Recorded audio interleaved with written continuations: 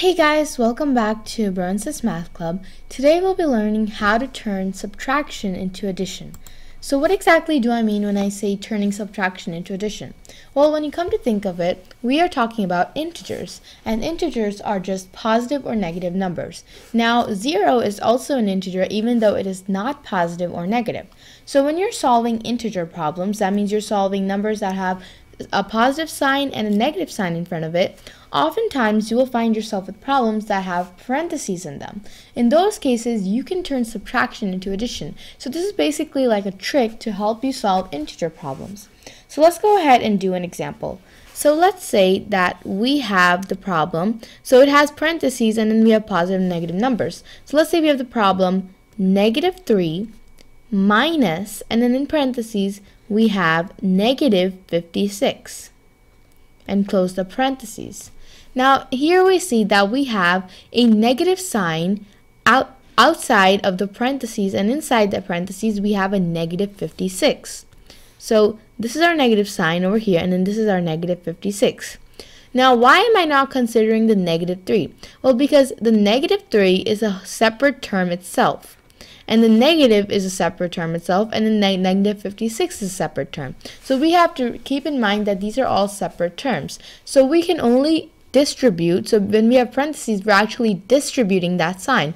We can only distribute the one that is exactly outside of the parentheses. So in this case, it's the negative sign. So negative, we can also write this as -1 to make it easier when we're multiplying. So if I distribute the -1 over to -56, that means I'm multiplying a -1 by a -56.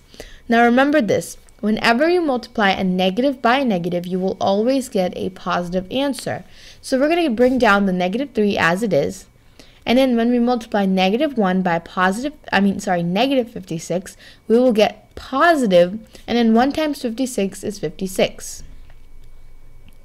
So as you can see, the number didn't change, it's just the sign that changed. So that is how we turn subtraction into addition. And now we can go ahead and solve. So we have a -3 and a positive 56. Remember that we take the sign of the bigger number. So in this case, we have a 56. So our answer will have a positive sign because 56 is a positive number.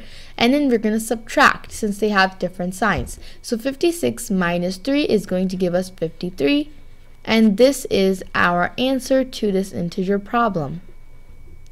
Alright, let's go ahead and do another example.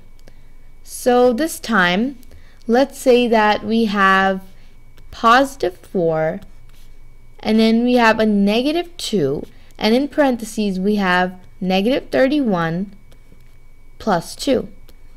So remember, only consider the term that is exactly outside of the parentheses. So we have a -2 outside of the parentheses, and then we have a -31 inside of the parentheses. So we have to distribute the -2 to a -31. So we're going to multiply it. So remember, bring the rest of the terms down just as they are. So we have +4, and then if we multiply a negative by a negative, we're going to get positive. 31 times 2 is going to give us 62, and then bring down the +2 as it is. Alright, now all we have to do is add all these together. So 4 plus 62 gives us 66 plus 2, which gives us 68. So the final answer to this integer problem is 68, or it is really a positive 68, but you really don't need to put the sign in front of it, because remember, if a number does not have a sign, that means it is always going to be a positive number. Alright, so that's all I have for this video. Thanks for watching, and I hope you guys learned this trick on how to turn subtraction into addition, and this really helps when you're solving integer problems. Okay, so thanks again, and we'll see you guys next time. Bye!